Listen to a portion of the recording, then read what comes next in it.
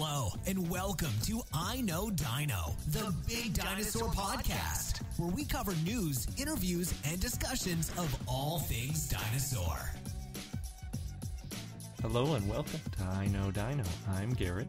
And I'm Sabrina. And today we'll be talking about Qianzhousaurus and some dinosaur news. And I apologize, I have a cold, so I probably sound a little bit odd. First in the news, the first Jurassic-era fossil has been discovered in Hong Kong. And even though it's not a dinosaur fossil, the man who discovered it is a dinosaur expert, and he's hoping to find some dinosaur-related fossils now that they've shown that that area fossilized remains in that time period. So the specific fossil that they found is a small fish fossil that was previously not known to be in the area, and it's actually very far from its previously known range. It's still interesting to people interested in fish, but we're hoping as dinosaur enthusiasts that they find some dinosaurs there. A lot of countries have dinosaur fossils in them, and China is definitely no slouch. They have tons of fossils found, and lots of them recently, so it wouldn't be too surprising if Hong Kong discovered some soon. We've mentioned Lisa Glover and her Kit Rex project on the show before, and she's added another item to her Kickstarter page. This time it's a full costume-sized pterodactyl outfit. And the wings are 7 feet each in length when you wear them, and they fold down to 4 feet. So I guess you'd have a total wingspan of about 15 feet wearing this thing. It's really cool looking, and she has it on her Kickstarter for $80. I'm kind of tempted to get it.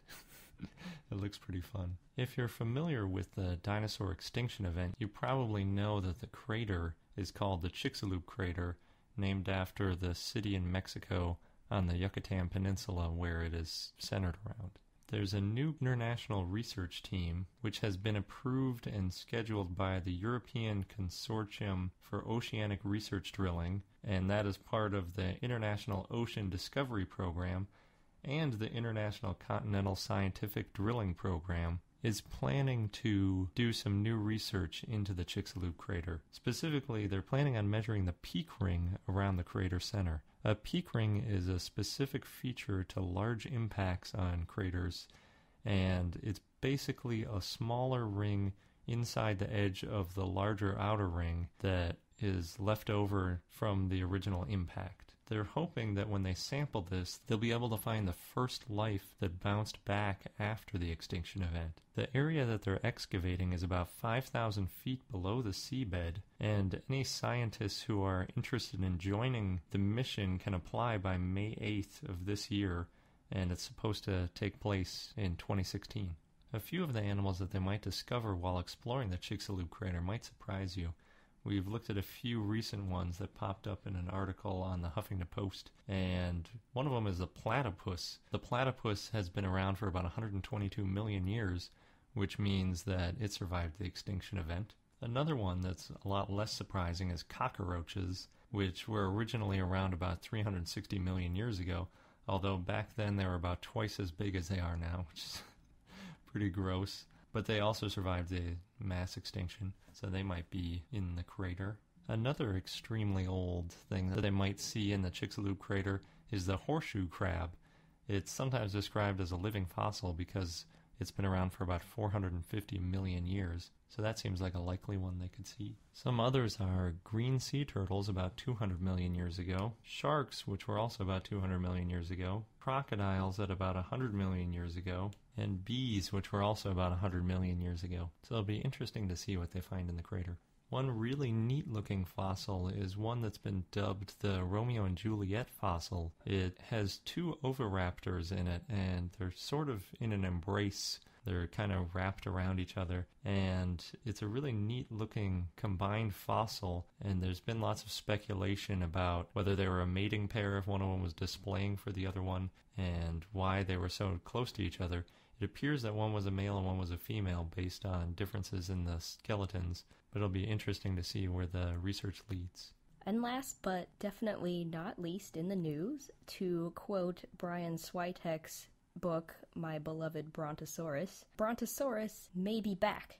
Thank you to Mark from Minnesota for bringing this piece of news to our attention. For those who don't know, Brontosaurus is a dinosaur that was ruled to not be a dinosaur back in 1903. So what happened is, in the late 1800s, there were two paleontologists, Cope and Marsh, who were rivals. They started what's now called the Bone Wars, and they took things to an extreme, so much so that they spied in each other's camps and sometimes even destroyed fossils. What they did was they raced to find the most different types of dinosaurs, and in 1879, Marsh wrote about a dinosaur that had an 80-foot backbone and a large pelvis, which he named Brontosaurus, and that name in Greek means thunder lizard. However, 2 years earlier, he had found a very similar-looking dinosaur that he had named Apatosaurus, which means deceptive reptile. And in 1903, scientists ruled that these two skeletons were way too similar to be two different species of the same genus, so they were both grouped under the name Apatosaurus because Apatosaurus was named first. Now, even though this happened in 1903, Brontosaurus is very much a big part of pop culture, and so people who aren't familiar with dinosaurs often think that Brontosaurus is a dinosaur, and it actually made it onto postage stamps in the 1980s, so that didn't help.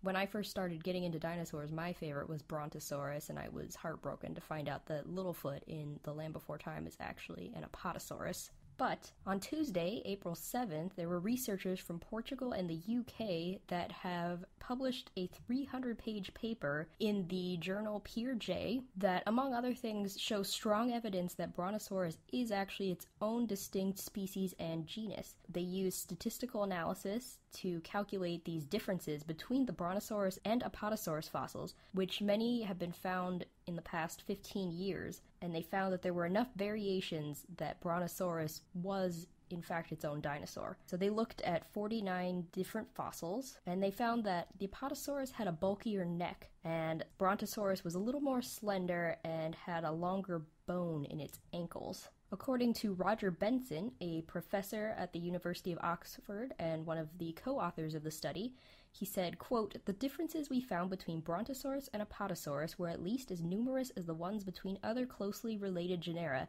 and much more than what you normally find between species." Now, even though this paper was published in a peer journal, there's bound to be controversy. It's been over 100 years of people correcting people saying, no, Brontosaurus isn't actually a dinosaur. So this may continue to be an issue for a while, but for people whose favorite dinosaur is the Brontosaurus, you can start arguing that it's back. And now for our dinosaur of the day, which is Qianzhousaurus sinensis, a type of tyrannosaur, and its nickname is Pinocchio Rex. The name Qianzhousaurus comes from the site where the skeleton was found. Scientists found a nearly complete skeleton at a construction site in the city Ganzhou, which is in China, and the ancient name for Ganzhou is Qianzhou. So it was essentially named for where it was found. And it got a nickname, Pinocchio Rex, because it has such a big nose. The reason that this skeleton was so complete when they found it was because right after it died, it was buried in dirt, which protected it from water and air eroding it. This is according to the study's leader, Junchang Lu, who's from the Chinese Academy of Geological Sciences in Beijing, and the study was published in Nature Communications in May 2014. So the skeleton that they found has a well-preserved skull, neck, backbone, and tail. And one of the exciting things about the discovery is that Qianzhousaurus proves that there were long-snouted tyrannosaurs. Before Qianzhousaurus, there were two tyrannosaurs with long snouts that had been discovered in Mongolia, but these were of juvenile skeletons, so scientists were not sure if it was a new type of dinosaur or if it was just juvenile tyrannosaur that would later grow into its long nose. Qianzhousaurus is twice the size of other long-snouted skeletons, which means that it's an adult, and its skull is totally fused and resembles that of an adult T-Rex skull. So there are hundreds of tyrannosaur skulls, and scientists know how their bones join together and at what age it joins together. Thomas R. Holtz Jr., a paleontologist at the University of Maryland who's not affiliated with the study, said that Qianzhousaurus was definitely an adult. Qianzhousaurus had a nose that was 35% longer than other dinosaurs of its size, and its snout was 70% the length of its skull. It had a long, thin snout with many rows of tiny horns on the sides of its snout. This is different than the short, muscular snout on the T-Rex that we're used to seeing. It's unclear why it had this shape of a snout, but it may have helped it hunt differently or helped it bite faster. Scientists plan on using computer models to see how Qianzhousaurus used its snout. Modern animals with long snouts, like crocodiles, use them to catch fish, which we talked about quite a bit with the Spinosaurus, although Qianzhousaurus doesn't have a snout nearly as long and skinny as Spinosaurus does. Qianzhousaurus was about 29 feet long and weighed about 1,800 pounds, and as Sabrina mentioned, it's part of the same family as T-Rex, which is Tyrannosauridae. Qianzhousaurus and T-Rex lived at the same time in the late Cretaceous, although Qianzhousaurus was smaller and faster than its cousin, the T-Rex, which was 42 feet long compared to 29 feet. Qianzhousaurus also had a weaker jaw than T-Rex, so it had a weaker bite, and it probably ate smaller, easier to catch prey than T-Rex, which is considered a, quote, heavy bruiser. So Qianzhousaurus' bite could not puncture bone like T-Rex, but it probably used its more blade-like teeth to cut up its prey. And because Qianzhousaurus and T-Rex ate different foods, they would have lived in harmony with each other. Although no long-snouted tyrannosaurs have been found in the Americas, where Qianzhousaurus lived, in what is now China, had lots of food. Its habitat had lots of trees and water, and was home to lizards, oviraptors, and sauropods, and different tyrannosaurs may have lived and hunted alongside each other in Asia during the late Cretaceous. Because of the discovery of Qianzhousaurus, scientists have named a new branch of the tyrannosaur family, a clade called Aleorhamini. This clade includes Qianzhousaurus and the two other long-snouted species, the ones that were found in Mongolia, and they're called Aleorhamus. All of these dinosaurs have elongated skulls, and because of them, scientists think there may be even more long-snouted tyrannosaurs that have not been discovered yet. And our fun fact of the day is the dinosaur with the longest name was found in China in 1978 by paleontologist Dong Jiming. Jiming named the dinosaur Micropachycephalosaurus. It's an ornithischian and its name means tiny thick-headed lizard. You probably have seen pachycephalosaurs, the ones who butt heads semi-controversially. So this is a smaller version. And that wraps up this episode of I Know Dino. If you like what you hear, please leave us a review on iTunes. Thanks for listening, and until next time.